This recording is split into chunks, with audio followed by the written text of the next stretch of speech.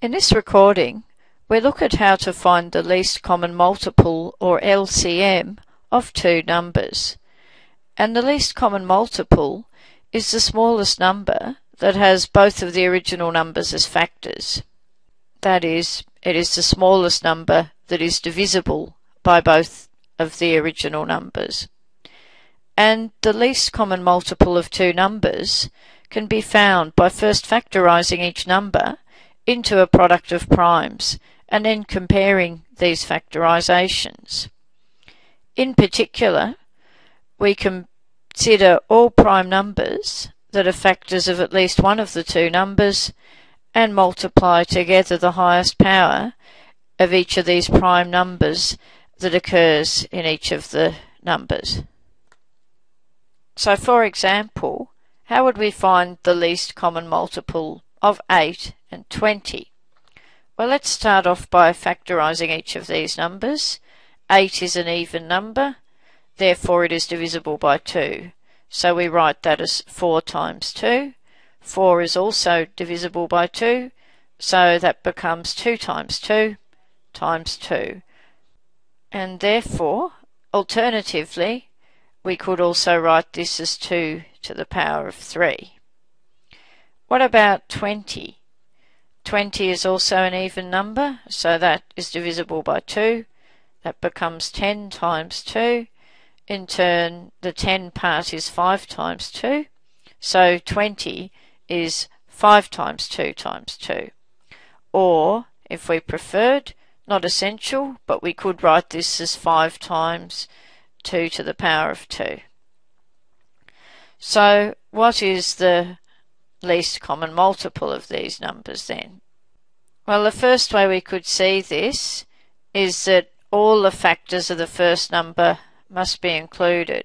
So 2 times 2 times 2.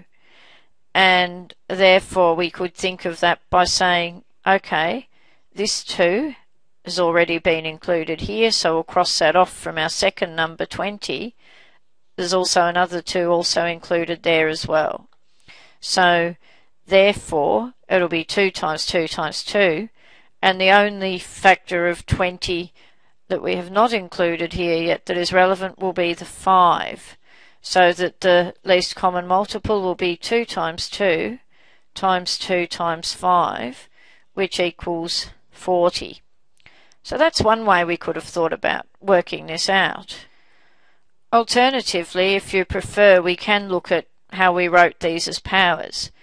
And we said it's multiplying together the highest power of each of these prime numbers that occurs. Well, 2 is a factor, and the highest power of 2 that occurs is 2 to the power of 3, which is a factor of 8. In fact, is equal to 8. What about our next prime? Well, 20 was also divisible by 5, and the highest power of 5 that occurs anywhere then is 5 to the power of 1. So therefore the lowest common multiple is 2 cubed times 5, which once again gives 40. So those are two methods for finding the least common multiple. And the same principle applies if we have more than two numbers and want to find the least common multiple. So let's look at finding the least common multiple of 8, 14 and 21. So again we write those out in terms of their factors. So 8 is 2 times 2 times 2, or we could write that as 2 to the power of 3 if we preferred. 14 is 7 times 2, and 21 is 7 times 3. So once again, the first method we could use is to include all factors of the first number, all prime numbers that multiply to give the first number. So for instance 8 is 2, so we'll cross off the first 2 that occurs anywhere else, times 2 times 2. So that will be the start of this. Now, are there any additional factors of 14, any additional prime numbers we have not yet counted? Yes, there is a 7. So we include that, and to make sure we don't count it again, we cross that off here.